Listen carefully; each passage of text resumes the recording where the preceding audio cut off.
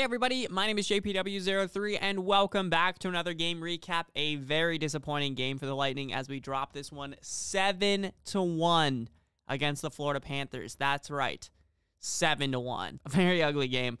Honestly, I really just gotta say everything that could have gone wrong for the Lightning did go wrong, and that is a lot of credit to the Panthers, who obviously want to beat us. And boy, did they ever show that tonight. I mean, they had 110% effort out there, and just anything the Lightning tried to do, the Panthers were putting in that extra effort to make sure that nothing was going to go in for the Bolts, minus the one Kucherov shot. But either way, let's take a look at the lowlights quickly, because there's a lot to get through, unfortunately. So, first period, things are pretty even. In fact, I would arguably say that the Lightning started out the game relatively stronger. And then the Lightning give up one quality chance here for Verhaeghe, obviously former Bolt. He buries that one past Vasilevsky, who honestly had a decent game for the first two periods, but really, well, maybe like the first period and a half, but then kind of, got a little loose. I mean, no blame on Vasi here. The team in front of him did not play well enough either, but this is the first goal from Verhaeghe. Then on the 4-on-4 in the second period, Bennett all alone in front. He's going to bury that one past Vasi. This one's not on Vasi either. I mean, nobody's covering the guy in front. It's 4-on-4.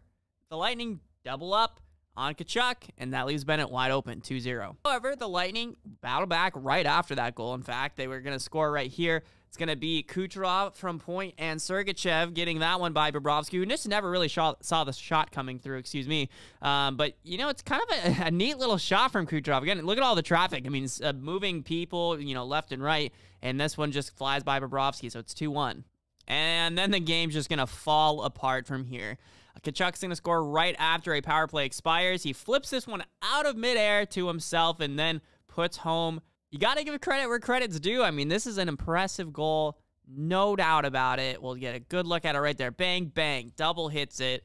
And now late into the second period, it's just going to keep getting worse for us. Loisterainen, or I may be saying that incorrectly, scores this one. It'd be a shot from Montour that he gets a piece of it and it goes through Vasi's. However, there is certainly no getting around this one. Steve Dangle says it best: if you're a goaltender, tend the goal. And that is unfortunately not what happened here for Vasi. Doesn't get the angle quite right and plays it right to Eric Stahl, who, give him credit, read that one perfectly. He predicted what Vasi was going to do, got on the other end of it, and had an empty net to tuck this one home after a little bit of a miscue from 88. And then it's just going to keep getting worse. Lightning unable to get it out of the zone, and Verhaeghe's going to get his second of the game, very similar to his first of the game. And the final goal of the game is going to come on a power play late in the third period. Lightning just getting frustrated, obviously with the disappointing performance. Tkachuk gets his second of the game there, and that's 7-1.